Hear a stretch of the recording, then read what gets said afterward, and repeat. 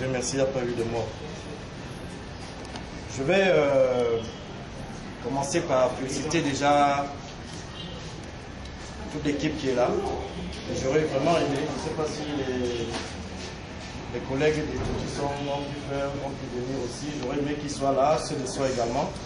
Parce que la célébration que l'on fait aujourd'hui au niveau de Nlongkak, j'aurais aimé que ça soit partagé avec ceux d'étudiants de soi également. Et surtout que ce soit la célébration du chef de division. Parce que dans le classement du top 5 des agences de Yaoundé, 3 de ces agences se retrouvent là. Ça signifie que c'est lui qui a un bon management et surtout qui sait amener ses troupes vers l'amélioration des performances. Et c'est principalement ça. Et c'est principalement ça le but de ce challenge qu'on avait initié au niveau du siège à Douala. Vous êtes sans ignorer que notre direction générale et même avec le support de la direction des opérations sont fortement engagés sur la problématique d'amélioration de la qualité des services à nos clients. Et ils font beaucoup d'efforts au niveau du technique. Et ça, c'est assez perceptible par tout le monde. Beaucoup d'améliorations sont faites là-bas.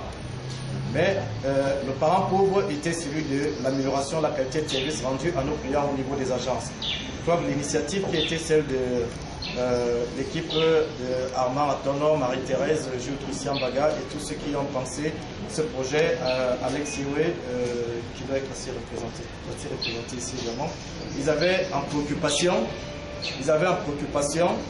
de pouvoir créer une émulation aussi au niveau des agences et de pouvoir nous engager, nous tous, sur la préoccupation clientèle. C'était louable. Et le challenge qu'on a mis en place, au jour d'aujourd'hui, ça a eu un parcours.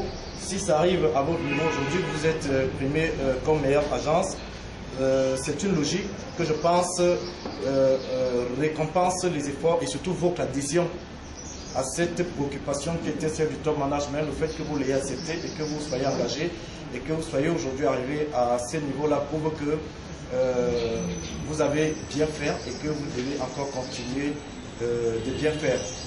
Nous, au niveau du siège, en tout cas, ça nous honore beaucoup de savoir que l'agence de Nlongkak, qui, il y a quelques mois, j'ai un peu eu votre historique, d'autant plus que je pourrais me féliciter parce que c'est mon agence, je suis votre parrain. Et je suis venu vous rencontrer, on a beaucoup discuté.